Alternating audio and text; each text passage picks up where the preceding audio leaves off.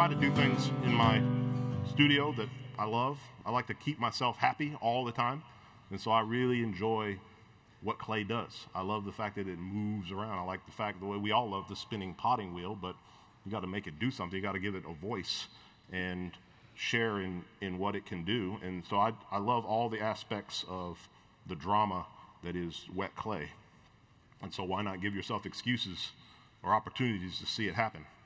So that's really partially what I'm doing right now. You might think I'm designing something, but I'm just like enjoying what's happening. And so I keep making it happen more. This group of vase forms that I've been making recently is off the center axis a little bit, maybe a lot sometimes.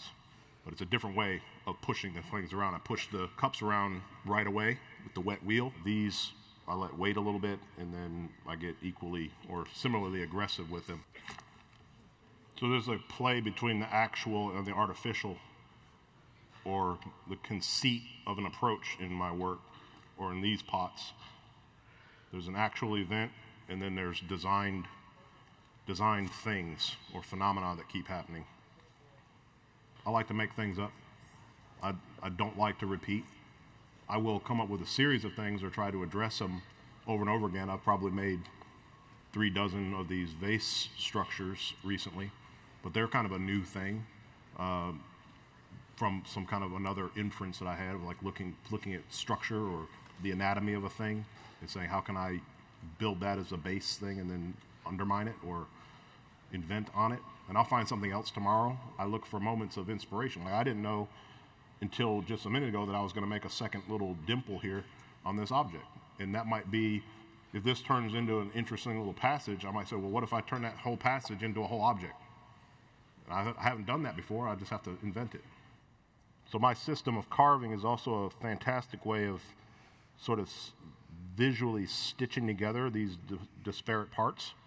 So, you put an appendage on, and then you have that seam, This strategy of taking the carving and extending it back into the body of the object is also a really gorgeous way to disguise the joining of an object at all. So you start to lose the sense that anything started or stopped.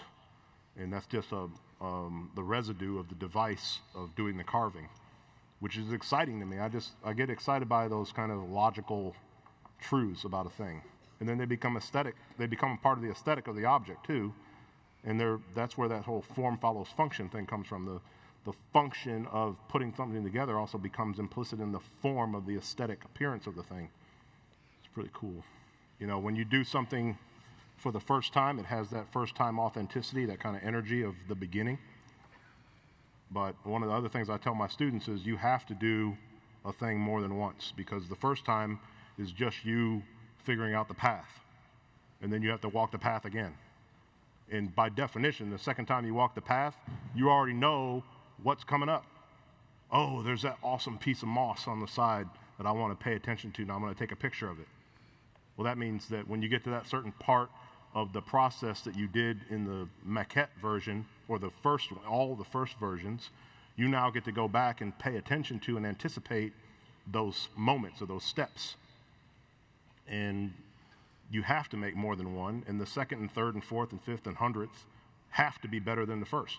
They're never going to have that original value, but we have to sort of dislocate ourselves from only valuing the authenticity of the beginning and start valuing the skill of the return trip.